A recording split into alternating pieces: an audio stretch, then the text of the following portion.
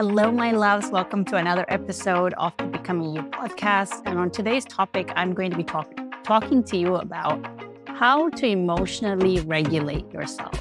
I received this question through one of my TikTok followers, and she'd asked, how do I regulate myself? And I thought that was such a great question because I talk a lot about emotional regulation in my podcast and my content, because that really is the key to staying calm while your kids are maybe annoying the crap out of you, triggering you, etc. So what are the tangible, actionable steps to learning how to emotionally regulate yourself? Now, before I dive into and give you steps 1, 2, 3, etc., let's first of all get very clear on what emotional regulation means. To me, what it means is that let me tell you what it does not mean. It doesn't mean that you never get upset or depressed or angry. It does not mean that you never have feelings and you just are calm and zen all the time. That is not what emotional regulation is. What emotional regulation means is that you are aware of your feelings and you're able to find your center and come back to feeling safe despite your feelings.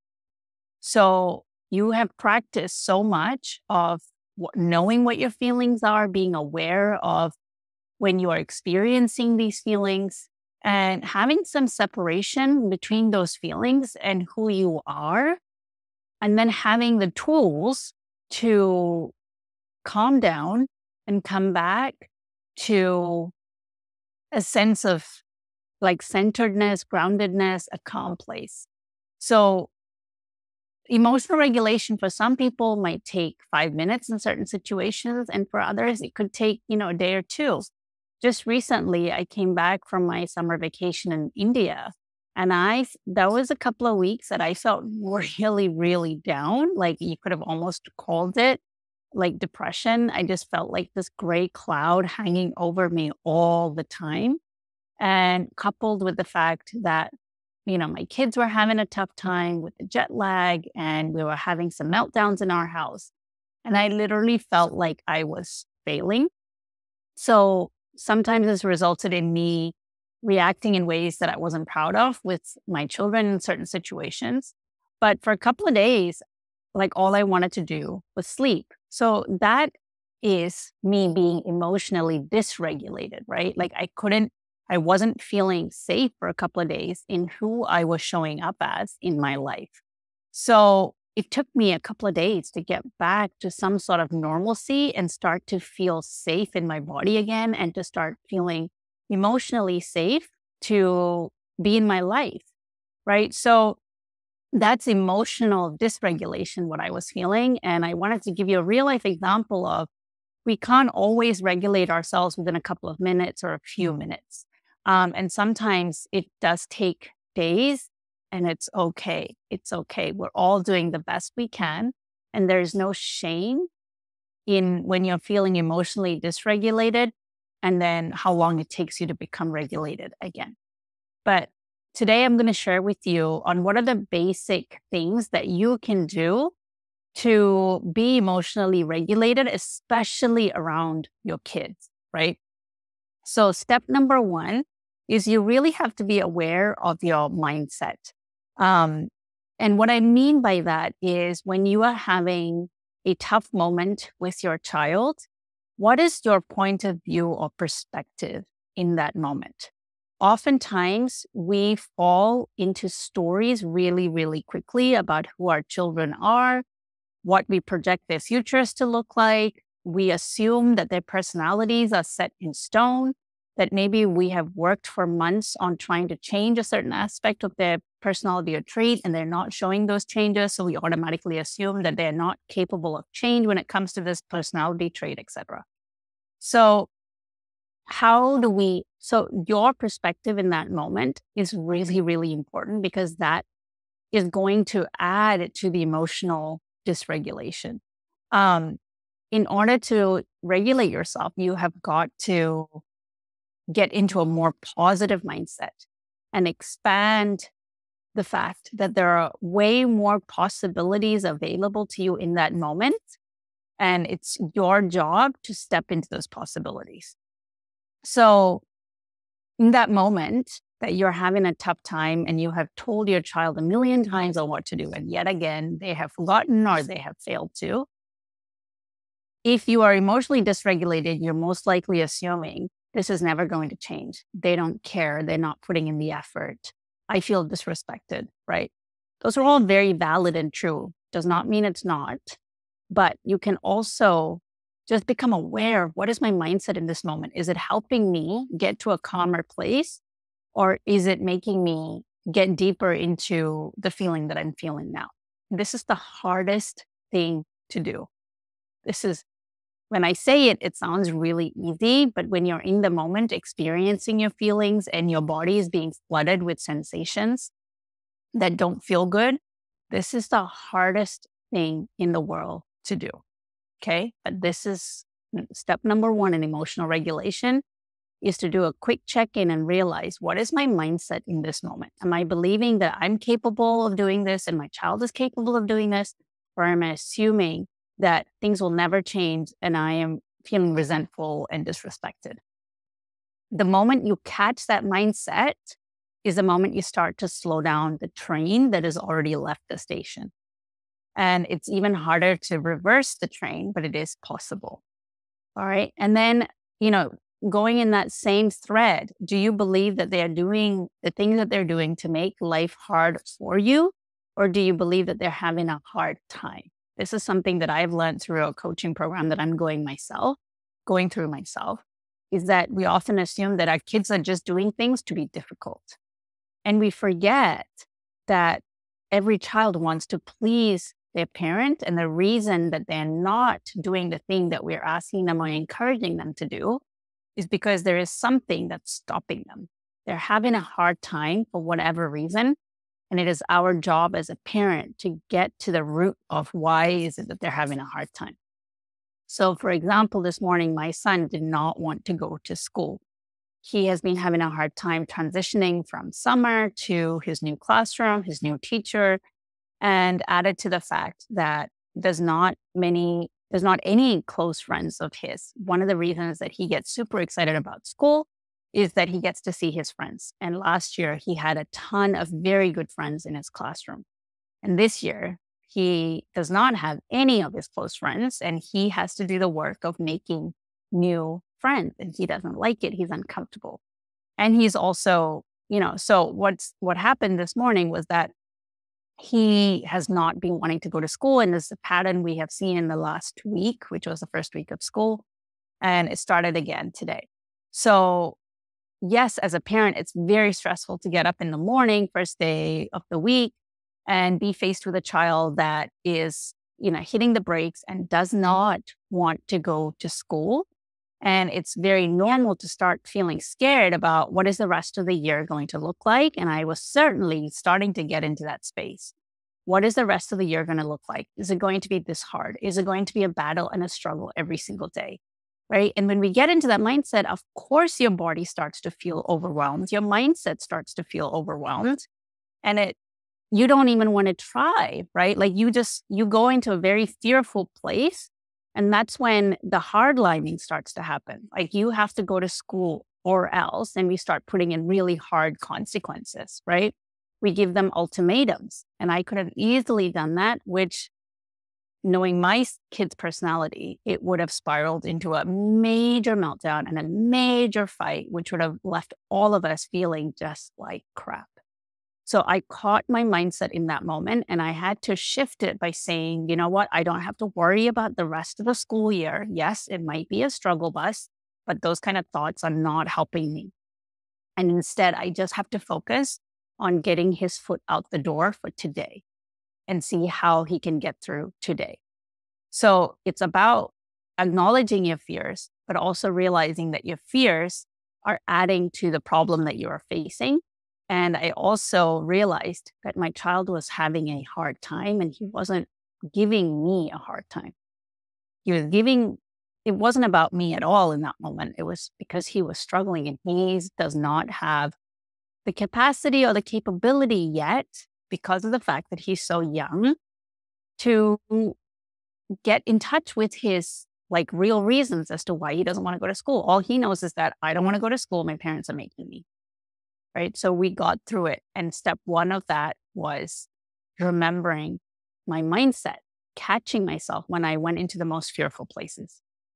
Number two is becoming aware of your body, right? We've talked about the mindset, and having a mindset shift will definitely affect how your body is feeling. But when we don't do the mindset shift, what is happening in your body is that it's being flooded with emotions, which leads to sensations that don't feel good. And as a result of that, we start to tense up, we start to clench up, our chest gets tighter, our stomach gets tighter, our breath gets shorter, and we start to go into fight or flight mode, which again is emotional dysregulation, right? We feel that we are in danger. We are fighting for us to be correct. And oftentimes when we are fighting for us to be correct and get our own way, our brain translates that as this is survival. Like, I'm kicking in my heels. I've got to get this, right? If he doesn't go to school today, then it means that it's going to be like this for the rest of the year and I can't handle it, right? So we go into that fight or flight mode, and it causes all of these physiological reactions to happen in our body. So even though you may not want to, you really have to check in and notice what your breath is like and take some deep breaths. And I did that today. I breathed in through my nose and I breathed out through my mouth to help calm myself down, or at least just turn my perspective away from what is the crisis that was happening in front of me and back into my body. The minute we are back in our bodies, we can start to become present and start to think just a little bit more clearly, and start to often, like, what it means to emotionally regulate ourselves starts with our body. The minute you start to notice your breath and start to slow down your breath, you will start to calm down. And from a calm place, we can then choose our thoughts differently, and we can start to process our emotions and check in with ourselves to ask, what is it that I need in this moment to feel better, right? And that answer cannot be, I need my child to do this for me, because your child in that moment then has control over your regulation, and we cannot put that responsibility on our children. Your child needs you to regulate yourself so that they can then find their center and calmness. So become aware of your body. And do you need to take a few moments to breathe to allow your heart rate to drop? Okay. Step number 3 on how do I emotionally regulate myself is, how tightly are you holding on to the outcome you desire for your child? As parents, it'll make our life so simple if our kids just did what we ask them to do all the time and behave in ways we want them to do, so that we can be reassured that they are turning into the humans we want them to become. But that doesn't happen, right? And we have to learn to trust and accept that they are becoming who they are meant to be, whether it's for better or for worse, right? That doesn't mean encouraging habits that are not healthy. It means there's a fine balance that we need to walk between letting go of the clenching and I need things to go a certain way. You got to release some in order to tighten it back up again, right? If we tighten up too much and hold the reins too much, it's going to make them want to cut the cords altogether. What we want to do is keep that connection to us so we can gently guide them, right? Not forcefully guide them, but you wouldn't even be guiding them, like forcefully making them do what we want them to do. What we want to get into the habit is gently guiding them.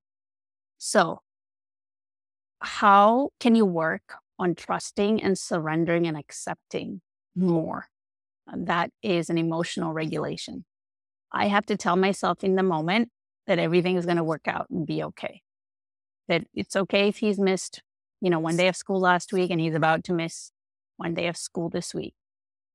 I'm going to trust that he is capable and he can figure this out. right? And if that means it's missing one day today to make the rest of the week easier, I'm going to trust. I don't have the answers. Maybe tomorrow will be the same story, right? But I have to trust that he is going to turn out to be okay.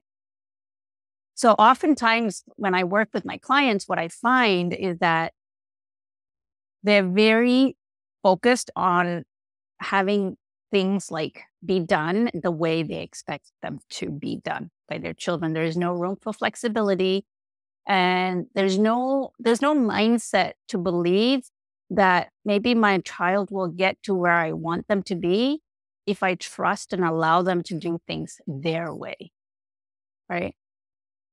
So that's step number 3. How tightly am I holding on to the outcome I desire for my child? And can I trust that there might be a different way to get the outcome that we want? Am I believing that my way is the only way?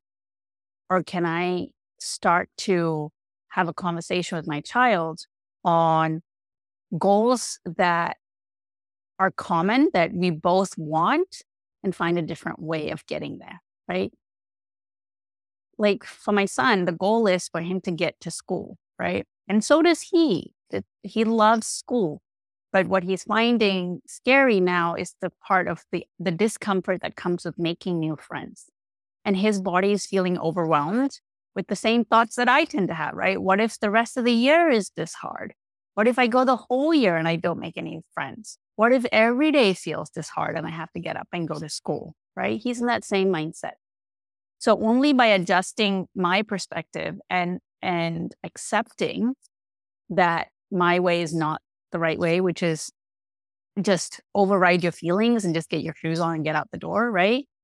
But adjusting. So one of the things that we did today was I let go of all the other tasks that he had to get done that we normally expect him to do before school, which is pack his bag, pack his snack, be part of getting his lunch ready, getting dressed. Like me and my husband did all of that for him to alleviate some of the overwhelm of him getting ready for school.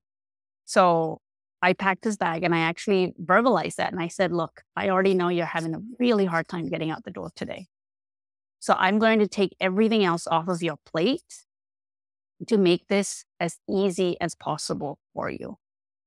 So that's what I'm talking about in terms of flexibility, right? Because before I was one of those hardlining moms where I'd be like, nope, you got to get to school and you got to do all of these things too.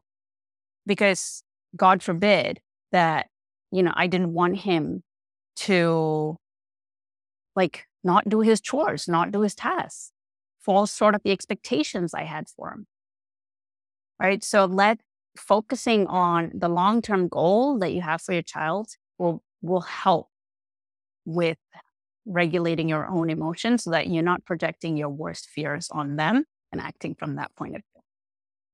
Number 4, we're going to talk about some long-term plans. So I've just given you 3 short-term things in terms of mindset and body, etc.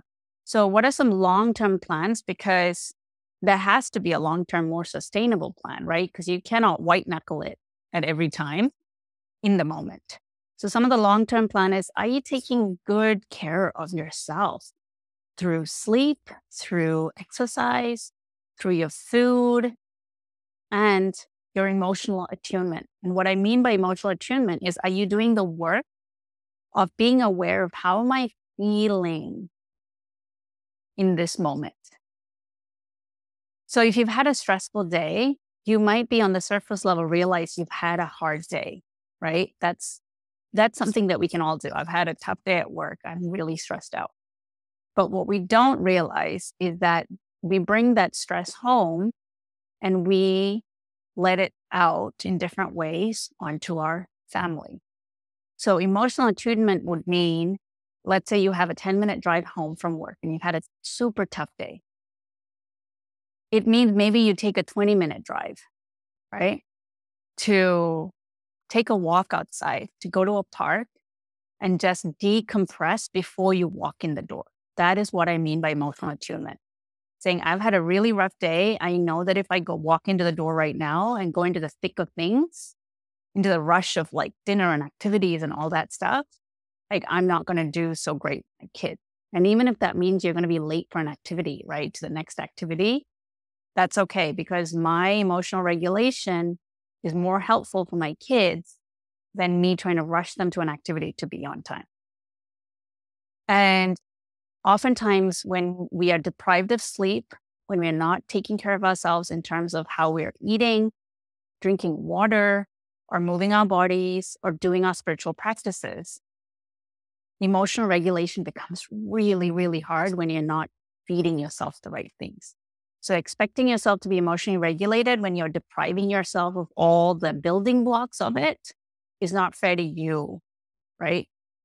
So make sure before you start this work, how kind am I being to myself? How good am I being to myself? The more you nourish yourself, the easier it becomes for emotional regulation. And the final long-term plan is, what are the emotional wounds and fears that stop you from being able to be in the present moment and in your body? Because emotional regulation happens in the present moment. It doesn't happen in the past. It does not happen in the future. It happens right now in the moment. And oftentimes we are not able to emotionally regulate ourselves because we are very disconnected from our bodies, because we don't feel safe to be in our bodies, because things have happened in the past that have told us it's not safe to be in your body. Let's disconnect. This emotion is too much for me to feel. This shame is too much for me to feel. This fear is too much for me to feel. So I'm going to think my way through it and not feel my way through it. Right? And oftentimes those incidences and experiences in our life make us not feel good enough about who we are. And we are convinced that we have to prove ourselves to the world over and over and over again through all the things that we do in our life and our roles that we play. So emotional dysregulation happens because oftentimes we don't feel good enough about who we are, and we don't like ourselves.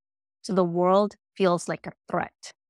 When the world feels like a threat, that it's out to prove that we are not good enough, right? When you start to believe something, you start to look for evidence outside of you to prove that belief, right? We're always scanning everything around us to prove our beliefs, not disprove it, right? That's why it's so hard to pick up a new belief and make that become true, because we are so trained to look for evidence for the other.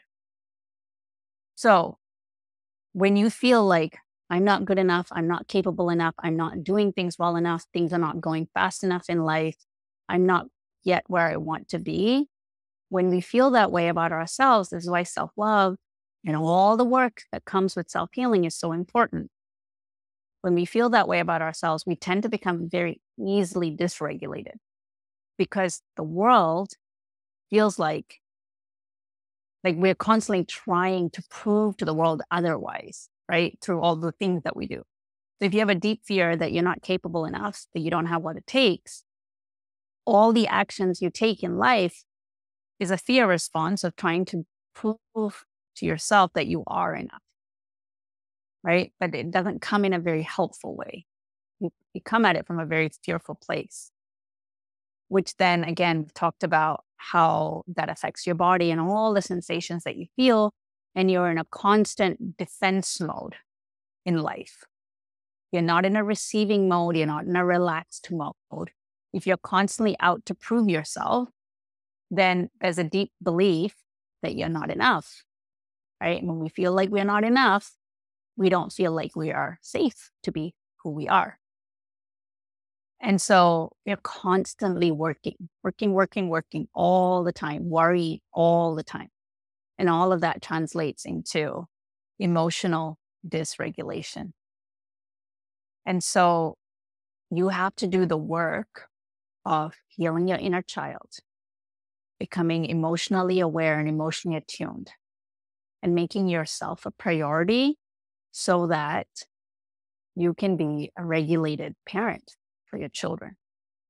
Which is why I build my entire coaching parenting practice on inner child work and breath work as a practice to help with the inner child healing and the self healing, right? Because it combines the mind and the body into the healing. So if you love this, I have a workshop that is coming up on September 17th. I'm going to drop the link in the show notes. Make sure you sign up for that. It's about your parenting. I don't have the specific title yet, which is why I'm hesitating to say what it is. But there is a free workshop that I am working on September 17th at 12 p.m. Eastern Standard Time. And no matter the title of the workshop, it's going to be designed to help you become the parent that you desire to be without all the conflict and the second guessing that you feel. So make sure you sign up for that. And you can also feel free to attend any of my free breathwork workshops that I offer twice a month. All right. I love you guys so much. Take care, and I'll catch you on the next episode.